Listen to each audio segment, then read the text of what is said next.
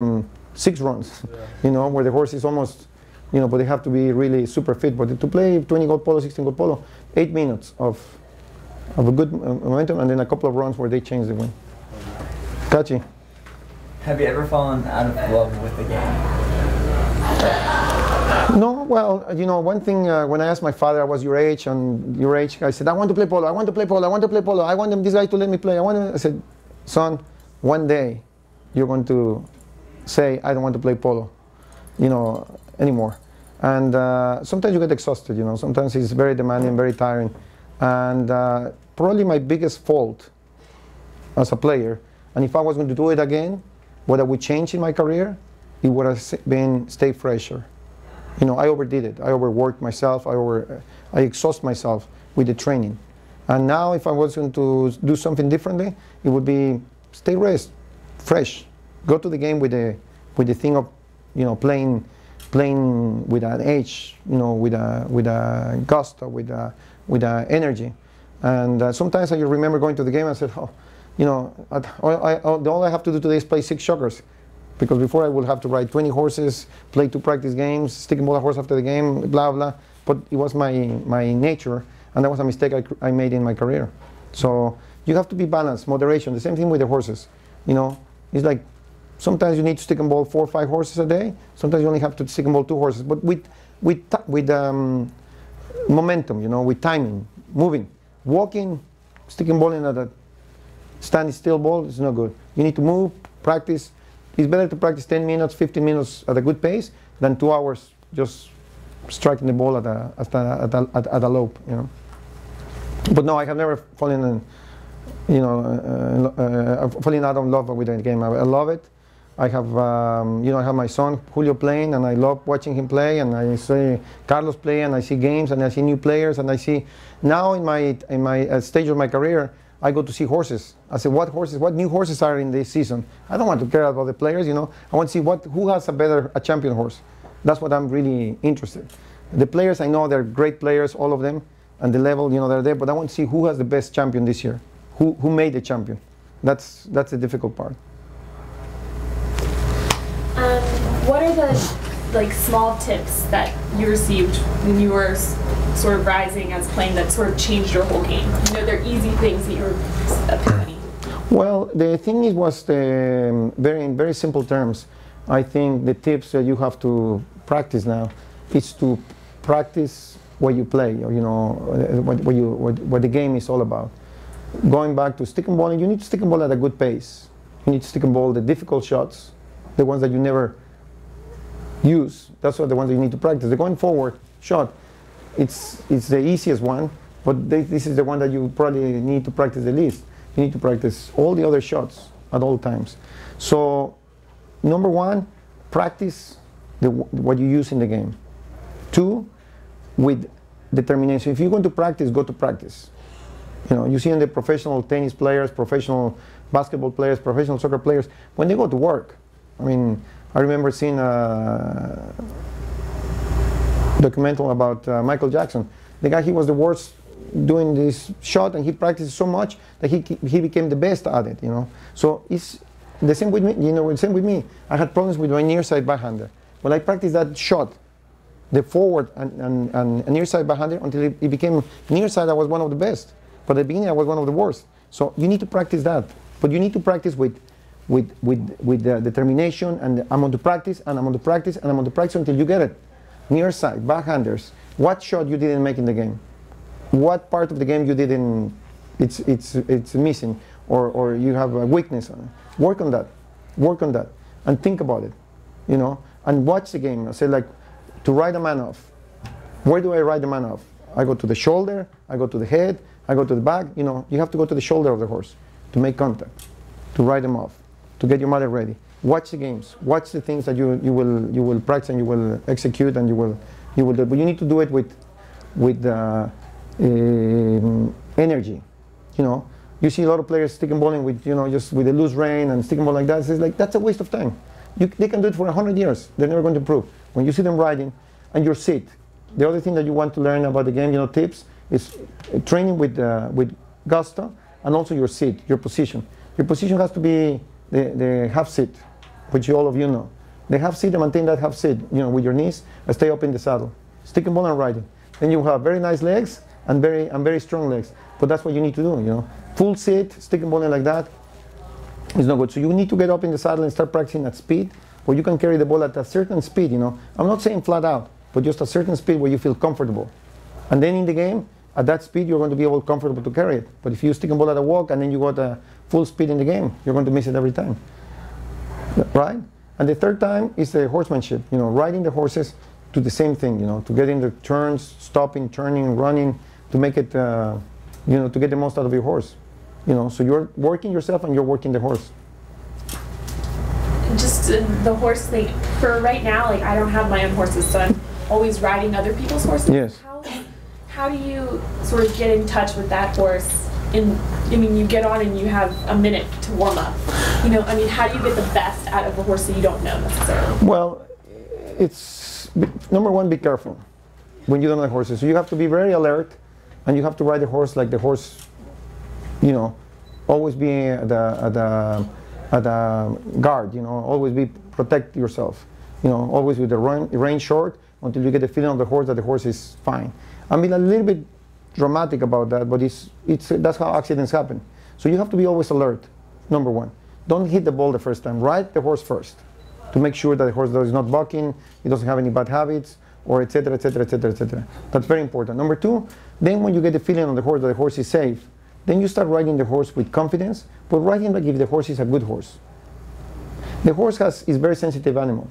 So if you ride him with roughness and insecurity and double guessing and jerking, the horse is going to say like, I need to protect myself. This guy is, I don't know what he's going to do. So the horse starts tensing and getting stiff and they don't want to cooperate. But if you ride him light, once you have confidence on the horse, then the horse starts relaxing and starts feeling the same thing.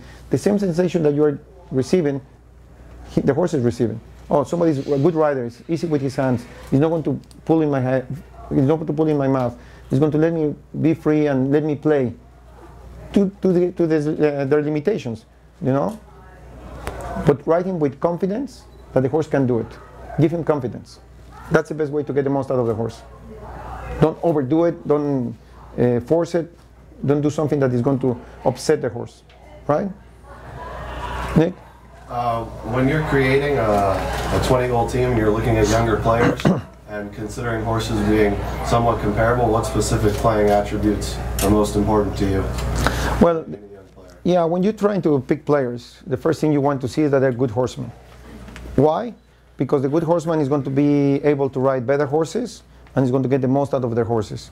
If a guy has a lot of talent and hits the ball very well, when you go into the 20-goal polo or the high-goal polo or the professional polo, your horsemanship is your most important tool. Because if you're not a good horseman and if you don't ride the horse well, you're not going to get there. It doesn't matter how badly you want it or how desperate you are. So they have to be good riders. They have to have some, riding with sensitivity, with the finesse, with confidence that the horses are good and they can ride a good horse. So if I want to choose two players, I'm always going to choose the one that who is the best horseman, the one that has the best horse sense, that the one that has to improve in his game. He's going to get better with experience and with the horsemanship. Horsemanship is the most important thing in the game. I guess, what has been your most difficult green horse experience, or maybe your most problematic horse to train, and what have you done to remedy that? Well, very good question. Very good question. Listen. There are different courses, I mean, I have had some experience in horses that probably the most breaking point on my career was a horse called Zipper. And it was a horse that I spent a year and a half trying to teach him to stick and ball. And every time he saw the ball, he will charge, he will get a grab of the bit. Endless stamina. I mean, you could play him for 2 hours or ride him for 2 hours, the horse will not miss a bit. He was just like a powerful machine. And I stick and ball him and stick and ball him and stick and ball him. The more stick and ball him, the worse he got. So I said, what do I do with this horse? I said, the ball upsets him, the swing upsets him, the mallet upsets him, everything upsets him, And I was this close to get rid of him, or do it. So I said, well, I only, I stick and ball him from the ground, but the mallet was the thing that upsets him. And some horses, when you put him in the competition, when you put him with other horses, then the horses, they start focusing on the other horses in the game, in the thing, and they actually relax. There are horses that are on their own, they get very nervous, especially when they come out from the racetrack, they get excited, and they panic, they get a little bit paranoid about the racing, about the bad experience. And sometimes when you put them with the competition, they settle down. Well, this horse, I decided to put him in a fast practice game. I said, I'm not going to put him in the slow practice game because I know it's not going to work. So I'm going to put him in a fast practice game. And I went to it, and he became one of my best horses ever. We won the US Open together, we won the $100,000 in Royal Palm, we won endless amount of tournaments. And this horse was, until the last day of his polo career, he was always bucking and feeling fresh coming to the game. But if I have not taken the chance on the horse, I would have never been able to have a super champion, one of the best horses I ever ridden in my life. So there are horses that sometimes they are not learning. It's not that they're not learning, they're not understanding what you want them. Whether they don't turn to the right, or they don't play, or they don't stick and ball. So you have to find a way to think about how to get it to understand. It's not that the horse doesn't want to do it, it's that they don't understand. The horse came from the racetrack. He came from I think he came from Utah, in the West. And those racetracks are the worst, the worst horses, the worst riders, the worst horsemen. And this horse was abused. So this horse, every time he saw something swinging or whips or something, he would get so excited. But once you put him in the competition, the horse calmed down. And what can I tell you? It was just one of those things that I tried something and it happened. There are horses that sometimes you have to do it from the ground. It doesn't work on their backs. You have to go to the ground. Start from the basics.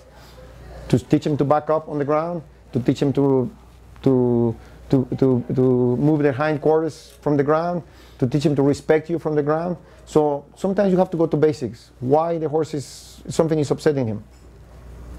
One thing that it took me a long time to understand is like when the horses don't do it, it's because they are either sore, most of the time, they have some pain somewhere, or they're not understanding what you want them to do. So you have to change sometimes the training, so the horse understands what are you asking him. Bill? How do you deal with the difficult loss? Difficult Loss. of a horse? No, of a game. Of a game?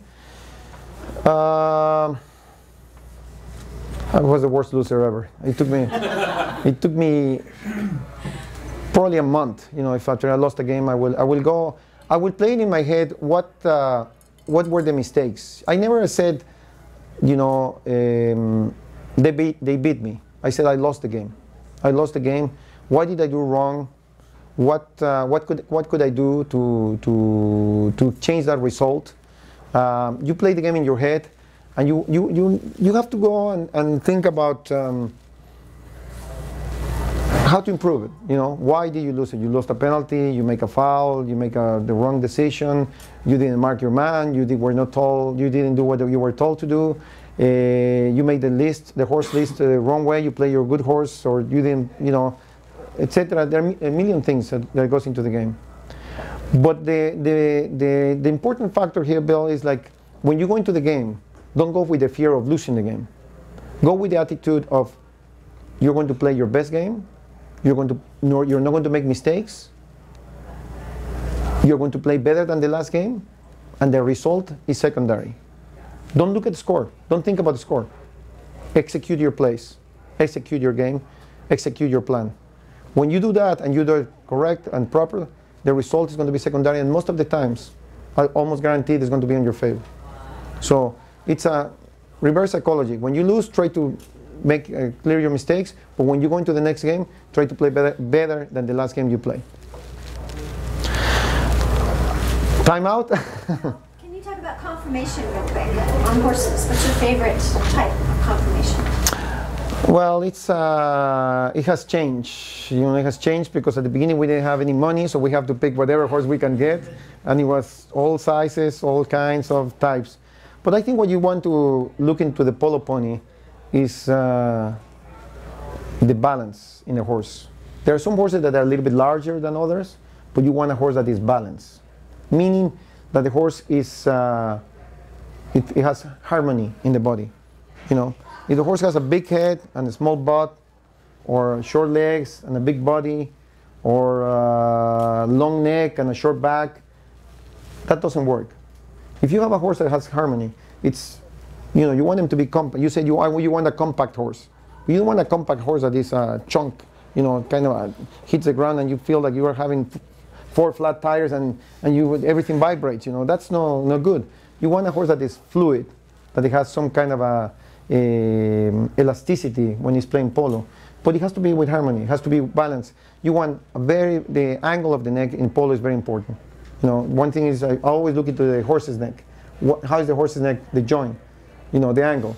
If it is too, you know, U-neck, high-headed horse, probably it's not going to be a good horse. If it is too low horse, sometimes it's going to be difficult to make, you know, because the horse is going to be hard for him to get in on the hindquarters. So you want a horse that has a good angle, the neck and shoulders are well put together, and then the rest of the horse has to be with harmony. It has to have a good back, short cannon bones, you know, short pasterns, but not in a way that it goes to the other extreme, you know. But you want a horse with harmony. I don't know if I explain myself, but that's what you're looking at.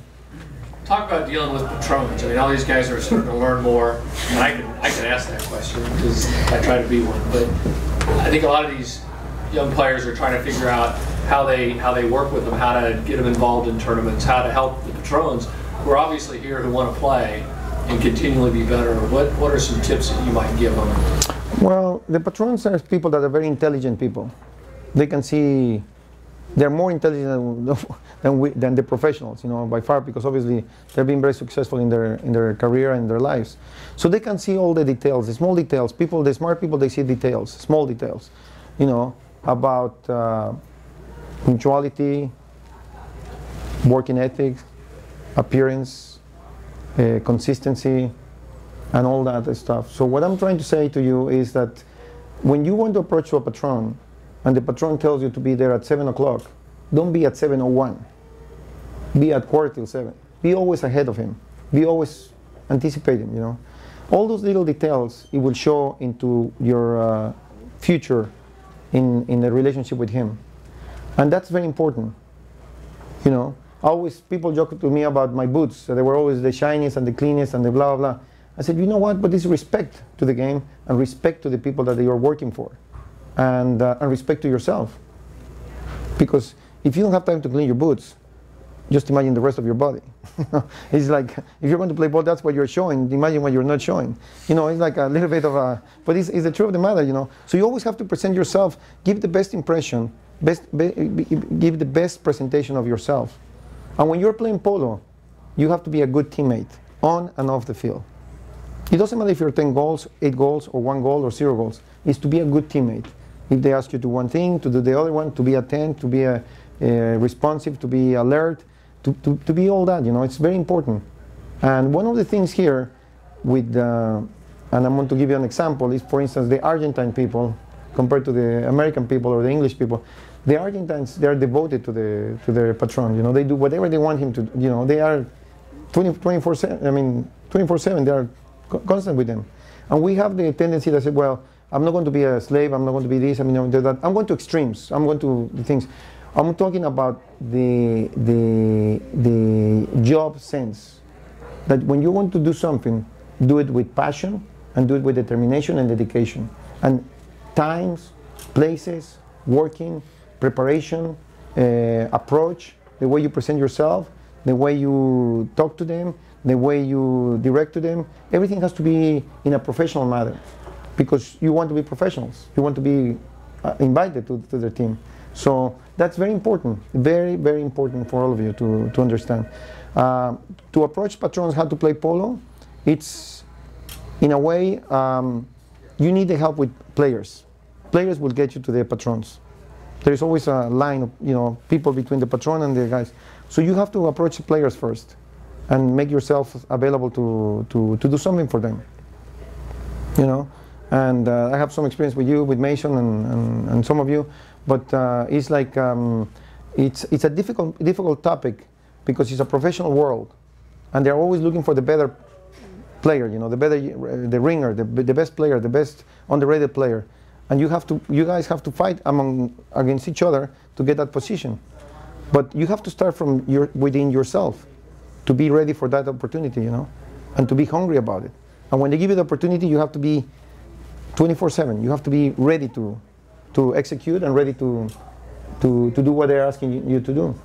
I don't know if I answer your question, but it's a little bit of the professional point. That's what it is. It's ruthless. You know, it's one thing that the patron invites you to play in the summer polo and relax, but it's the same thing, you know. A lot of players, a lot of young players, you ask them to be there at 3 o'clock and they get there at 5 till 10, running, rushing. I said, what else do you have to do, you know? Anticipate, make sure that all the things are covered to get there 1 hour before or 2 hours before the game. It doesn't matter. Be there. Don't wait for a flat tire. Don't wait for a horse that didn't load. Don't wait for any incident that was going to make you late to an appointment or to a game or to a thing. And I'm giving you examples that are very simple to understand, but that's what it takes. That's what it made a professional, you know. You give when you become a professional player, it's like it's not because I make money. It's because I'm dedicated to it. You know, in the morning, in the afternoon, at night, you're planning, you're organizing. Why do we have? When I first started playing polo in the United States, we only have 1 groom per player. I said, why don't we have 2 grooms per player so the horse are better take care of? So I was the first one that started with 2 grooms. The horses were better. In the big scale of things, you know, 1 groom doesn't make the difference. You know, it's small quantity of money. Then when you start using spare horses, I started with that because we were playing, you know, leagues and long seasons. So you want those horses to preserve and to last for the longest. So you start sprint. Now everybody does it. You know, why do you bring your own farrier for your team or your own vet? Because you have access, you have, you know, your protection. So all these things is like, what can you do to make yourself better? Is the preparation, the organization, the training, the whole thing. And sometimes you have to get up at 5 o'clock in the morning and do it, you know. But that's what it takes to become 10 goals or to become a champion player. All champion players, they have to do that. There is not the one that was put on the thing and say, okay, you're a champion. As simple as that. Thank you, that was good. Well, thank you very much. I think I confused you enough. But one thing I want to tell you is that I'm very excited that you guys are here, and thank you for coming. And anything I can do to help you in your polo careers, you're welcome. And I make myself accessible. And in any way, shape, or form, I would like to help you and to achieve your dream. And hopefully we can get some Tango players out of this table. So you guys are welcome. Thank you. Thank you very much.